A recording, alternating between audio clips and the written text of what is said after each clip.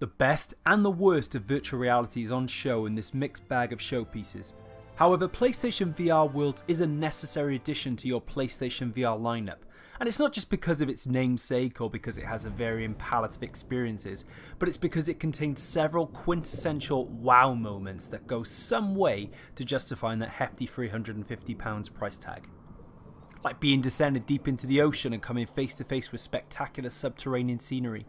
There I am, sat on the sofa, gazing all around me, openly gawping and exclaiming profoundly like I'm 5 years old all over again.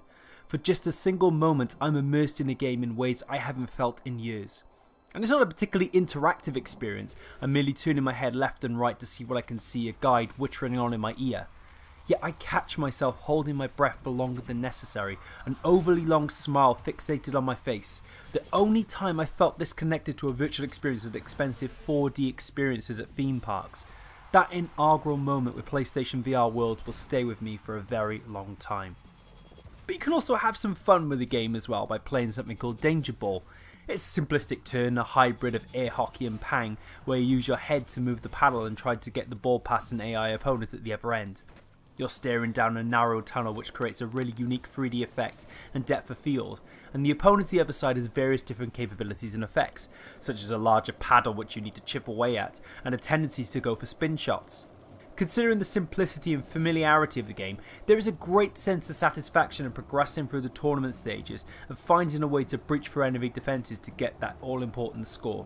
Unfortunately though, the ugliness of VR does rear its head in VR Luge, which is a toboggan bobsleigh game where you're surfing up and down hilly roads, avoiding passing vehicles and other obstacles. It's okay to begin with, you tilt your head to move left and right, till you're skirting around corners and bouncing off the road, jolting suddenly at high speeds, jerking you around as you go. The game not only feels limited, but the dizzying effects it gives off make it hard to stick with. And ultimately it's a rather forgettable and certainly does give off the impression of being a tech demo. It certainly wouldn't replace Drive Club VR anytime soon. Scavenger's Odyssey sort of falls somewhere in the middle. The good news is it makes for a great Metroid Prime themed sci-fi shooter where you leap between planets, aim with your head and pull away debris that obstruct your path, all while telling a minor narrative. The bad news? Tilting 360 jumping around while also moving your head up and down to blast things gets pretty destabilising and disorienting very quickly. If you thought VR Luge was rough, this will twist your brain inside out. But fortunately we saved the best till last. The London Heist is a full narrative driven experience that presents multiple different scenarios for you to interact with. I'm not going to spoil anything in this video, but you play the role of a gangster who's involved in a major bust.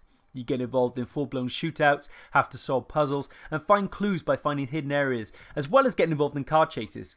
You can even sit in an old British pub and light a cigar, smoking rings around the faces of your cohorts.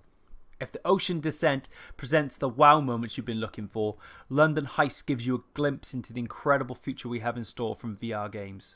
All in all, it's a fantastic package, and it needs to be seen to be truly believed.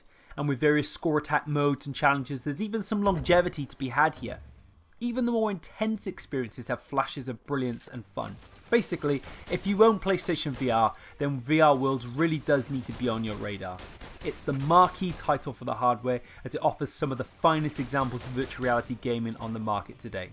Let us know what you think in the comments section below and what you've been feeling about VR Worlds, PlayStation VR in general and VR gaming. Are you actually considering getting VR gaming? Are you not interested in VR gaming? Give us your thoughts. But for now, thank you very much for watching. Don't forget to like, comment and subscribe. We'll see you next time.